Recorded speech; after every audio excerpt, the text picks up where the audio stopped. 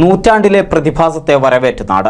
ഇനി അടുത്ത വലയ സൂര്യഗ്രഹണം 2031-ലായിരിക്കുമെന്ന് ശാസ്ത്ര ഗവേഷകർ.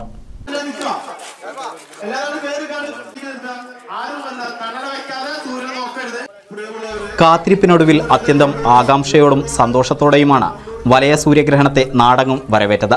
രാവിലെ 8 മണിയോടെ ദൃശ്യമായ ഗ്രഹണം 1.5 മണിക്കൂറോളം നീണ്ടുനിന്നു. സ്കൂളുകളിലും നാട്ടിലെ പ്രധാന കേന്ദ്രങ്ങളിലുമെല്ലാം ഇതിനായുള്ള സജ്ജീകരണങ്ങൾ ഒരുക്കിയിരുന്നു. പാലസംഘം പൊന്നാനി ഏരിയ കമ്മിറ്റിയും ശാസ്ത്ര സാഹിത്യ പരിഷത്തും സംയുക്തമായി സൂര്യോത്സവത്തെ വരവേൽക്കാം എന്ന പേരിൽ പൊന്നാനി ഈശ്വമംഗലത്ത് ക്യാമ്പ് സംഘടിപ്പിച്ചിരുന്നു.